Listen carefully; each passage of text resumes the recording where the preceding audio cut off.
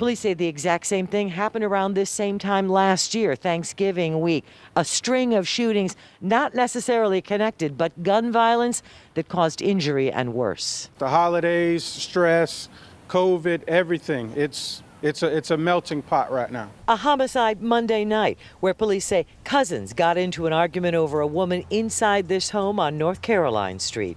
39-year-old James Williams allegedly shot the victim in the head, killing him, then took off. Williams is still being sought. Anytime you have a loss of life over basic foolishness, it just shouldn't happen.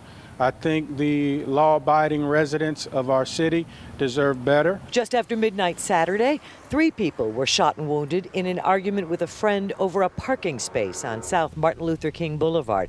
The suspect in custody.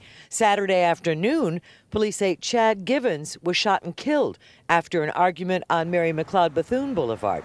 The suspect fled in a vehicle, but there has been a development. That vehicle's been located this morning, so we're working on search warrants and who was in that vehicle. Then late Saturday afternoon, 2 people were wounded in a drive-by shooting on Mason Avenue, though the victims are not cooperating.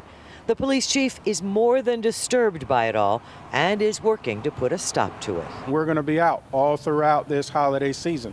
So we got plans in place to target specific areas where we see this increase in violence. In this most recent shooting, police believe the suspect is hiding out locally, so they're asking anyone with information on James Williams to step forward. In Daytona Beach, Volusia County, Claire Metz, WESH 2 News.